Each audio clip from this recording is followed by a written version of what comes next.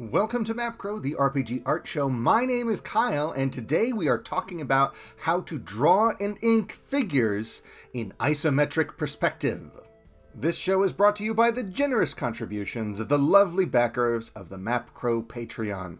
If you would like to show your support and receive monthly asset packs of digital terrain and minis for your virtual tabletop gaming, head over to patreon.com/mapcrow and pledge today. In fact, all of the images in today's video are minis for my patrons. And be sure to stay tuned for a special announcement later in the episode. The first thing that I want you to know is that I draw all of my digital minis at twice the scale as my digital terrain. It looks fine next to each other on a virtual tabletop, but this is something I do to make sure that the minis are getting the detail, because they need to be able to stand up to a lot more scrutiny than, you know, rocks and houses and stuff. Now, isometric perspective is just like linear perspective in the sense that you start with a box. Always start with a box so you understand how much space your figure is going to take up in this skewed perspective. I will then cut this box in half so I know where the halfway point is going to be, where the waist is going to go. So I'll draw a little egg shape for where the waist is going to go, and then I'm going to draw where the feet are going to hit the ground. Now these may wiggle around a little bit as I draw, but it'll give me an indication of where I think things need to end up. The head goes in basically the middle of that top section of the box, and I need to make sure that the shoulders, the waist, wrists, and feet are all lining up according to this grid. The shoulder on the left, the wrist on the left, and the foot on the left are all going to be lower than their counterparts on the right half of the figure. We also need to make sure that we see more of the tops of things than the sides of them. So we need to see lots of the top of the shoulder, lots of the top of the foot. And this is going to give us the perspective of looking down at an angle and achieve the orthographic perspective we're going for. If you would like to practice drawing figures in isometric perspective, go ahead and just draw one basic figure completely blank and copy and paste it next to each other, print it out as a blue line, and then just draw your details over it. It will really help you understand the perspective a little bit better. If I am drawing a different kind of figure, so something that isn't exactly human shape, I'm coming in with a plan. So just doing a little sketch ahead of time in a non-isometric perspective is going to help me decide what this thing is going to look like, so I don't have to kind of make it up as I go along when I'm actually using the grid paper. But I'm still going to be using the boxes and grids to figure out my basic proportions. I know things are going to shift around and change as I discover the silhouette and kind of the hunched posture and different poses of these different characters. Nonetheless, I'm still starting off as simply as I can with boxes and slicing those boxes to figure out those proportions. After I've discovered the basic shape, I start adding details, usually with the face, because let's be honest, that's the most fun part.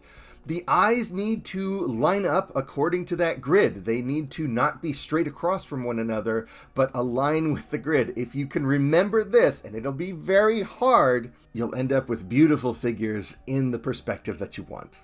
I find that adding belts or bracers or gloves, boots, straps, all of this, it helps enforce the contours and kind of create this illusion of 3D depth, while also making it easier to distinguish different parts of the body. If you see a belt, oftentimes it's going to make it easier to see where the torso is transitioning into the legs. And if you see a bracer or a glove, it's going to help those hands stand out better. Now, because I am scanning in my pencils and printing them out again as blue lines for me to ink on, I don't really have to worry about keeping these sketches nice looking. I can just kind of allow them to be a mess and draw over things. I don't have to keep them too clean. But if you're using a slightly different process, you might want to be a little bit more neat than what I'm being here. You can choose whatever position or rotation that you want on these minis.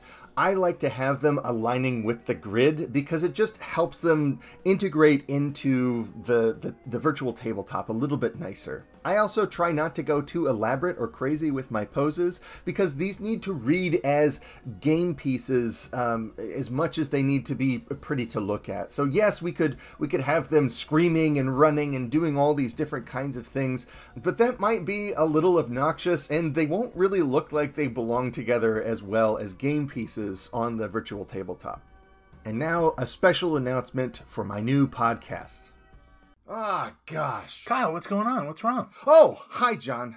I was just listening to an RPG Topics podcast, and they weren't long-winded or esoteric enough in their definitions of what constitutes low fantasy settings. Kyle, what a silly thing to gush about. I guess you'll just have to die angry. You're right.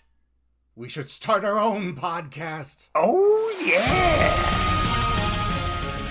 Welcome to Splatbook, the RPG Topics podcast, where we choose a tabletop RPG design topic and a genre or setting to focus our discussion. We've recorded episodes about the difficulties of running games in Middle-earth, giant monsters in sword and sorcery games, evil cultists in post-apocalyptic settings, spirituality in your D20 F20 game, using backstories in cosmic horror games, and how systems affect superhero games. God only knows what we'll bloviate about next. Thanks for listening to that. I'm very excited to start Splatbook with my friend John. There's just a bunch of things that I enjoy talking about with other people and stuff that's not as visually driven as what we do here on MapCrow. So I just wanted to start a podcast. It seemed like fun. But anyways, back to inking. As always, while you're inking, it's very important to remember what is overlapping what is in front. And oftentimes that thing is going to be the head, especially if it has like a big gnarly beak or a long hood or a fancy hat. Probably start there. It's important to step away from your desk every once in a while you are drawing, or zoom out if you're working digitally, because you need to make sure that the shapes are communicating clearly from a distance. These are minis after all, and even if they're used on a virtual tabletop, oftentimes you're going to be zoomed out to see the state of the whole battlefield. So make sure that you are exaggerating your shapes into their more simpler and iconic forms. Don't overhatch or over detail, because that's just going to make it harder to see what you're trying to draw. And this is difficult for me because I love to overwork things. I love line work. But if I know I'm going to be coloring things digitally, I need to step out of my own way and just trust that the colors are going to convey some of the detail and surface that my line work is not. Also, you need to get really comfortable drawing hands and feet in all kinds of crazy directions. Don't worry so much about getting the exact number of digits correct. As long as the shapes are reading, that will do it. If somebody's blowing up your spot and saying like, hey, there's only 3 fingers on this hand, just like tell them to chill out. It's really okay. And drawing monsters is a really fun way to just learn more about nature. Like, did you know that moths can lift like 40 times their own body weight? That's amazing.